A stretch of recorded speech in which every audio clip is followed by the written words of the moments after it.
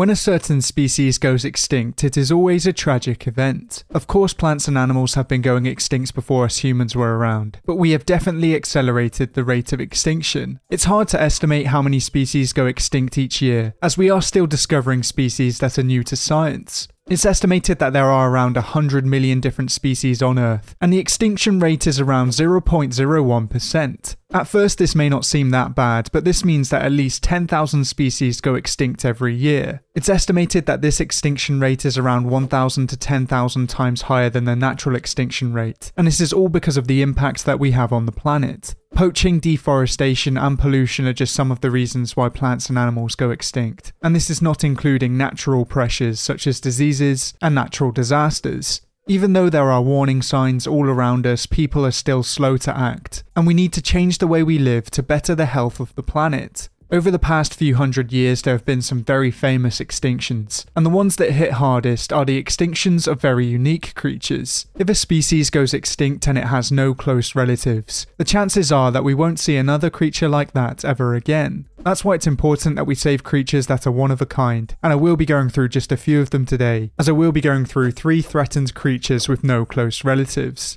And for our first species we will be heading over to Madagascar, as we will be taking a look at the ii. The ii is a primate native to Madagascar, and it has many rodent-like features. One of its strangest features is its long middle finger, and it uses this finger to catch its prey. Although they will feed on fruits, nectar and fungi, they are very good at catching insect larvae. They'll tap on wood with their finger to find hollow chambers, and then they will use their long finger to hook insect larvae. For the ii, this is a very rich and nutritious meal, and by feeding in this way it fills the ecological niche of a woodpecker. In the wild it can be quite hard to spot an ii, and this is not only because they're rare, but they are also nocturnal. Although some people think the ii is cute, I think it's safe to say that it's not the prettiest primate in Madagascar. For hundreds of years the Malagasy people viewed them as bad omens, and as summoners of evil.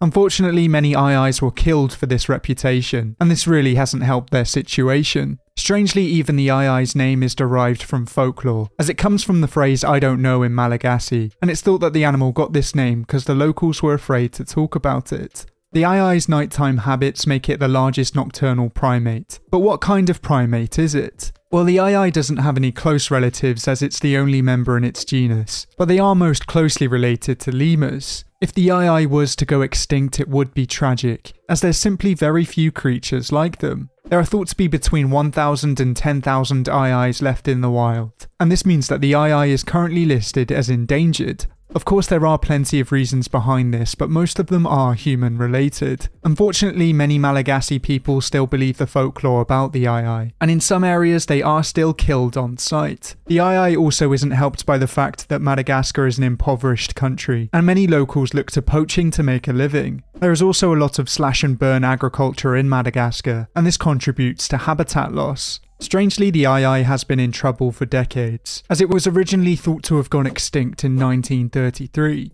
It was rediscovered in 1957, but we still haven't learnt our lesson. The ii is still threatened today and it does need your help. I have linked a few charities to help the animals in this video in the description down below, so if you want to help out you can leave a donation. It really is a shame that this animal is treated so badly because of the way it looks, as it is a very unique and interesting creature. But for our next animal we will be heading over to the Himalayas, as we will be taking a look at the red panda. Now, as I'm sure many of you know, the red panda is not closely related to the giant panda, as the giant panda is a bear. The red panda was discovered in 1825, and the giant panda was discovered in 1869. The name panda was given to both species as they share similar feeding habits, but as the red panda was discovered first, you could argue it's the real panda. Even though they are quite different, the red panda and the giant panda share a similar diet, as the red panda primarily feeds on bamboo. Despite this, it will also feed on fruits, eggs, birds and small mammals, but this really makes up a very small part of their diet.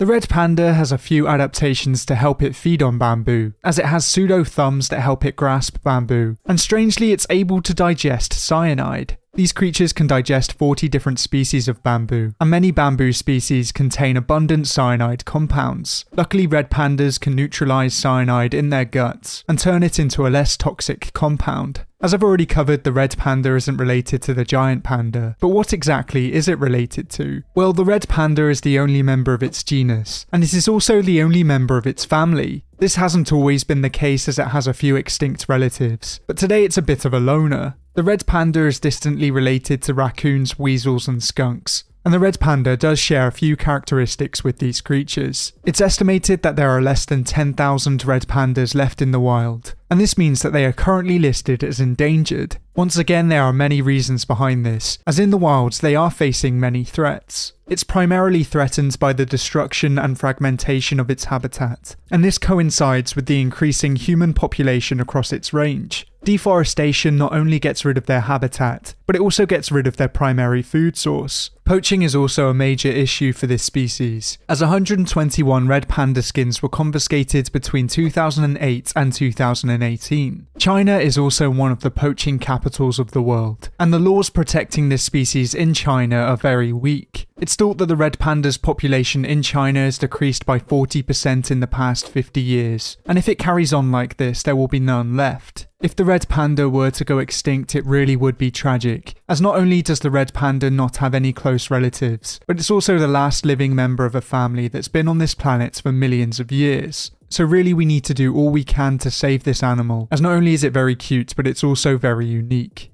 But for a final animal on this list, we will be heading over to South America, as the animal we will be taking a look at is the maned wolf. The maned wolf gets its name from the mane on its neck, and this mane stands erect when it senses danger. This canine can be found in quite a few countries across South America, but the majority of its population is in Brazil. Although it's not the largest canine, it is the tallest wild canid, as it stands at almost a meter at the shoulder. These long legs help it to see above tall grasses, and this helps it locate and target its prey. The maned wolf has quite a varied diet, as although it will eat meaty foods such as mammals, birds and fish, more than 50% of its diet is made up of plant matter. They'll feed on sugarcane bulbs and roots, and they also have a fruit named after them as they enjoy eating it. This diet means that they play an important role in their ecosystem, as they are quite good at dispersing seeds. Now, as some of you might already know, the maned wolf is not actually a wolf. It did once have a close relative in the Falkland Islands wolf, but this species went extinct in 1876. Although it's not a very close relative, its closest relative today is the bush dog, and these two canines couldn't look any more different. Today, the maned wolf is currently listed as near threatened, with a population of around 17 to 25,000 individuals left in the wild. There are many threats that the maned wolf is facing, but of course once again most of these are human related. In some areas they are poached, and they do often fall victim to car collisions. Over the years the majority of their habitat has been turned into agricultural land, and strangely they also face threats from domesticated dogs. These domesticated dogs can pass on diseases to the maned wolf, and this creature is poorly equipped to deal with this danger. Luckily there is still plenty of time to help this canine, and hopefully it won't suffer the same fate as its closest relative.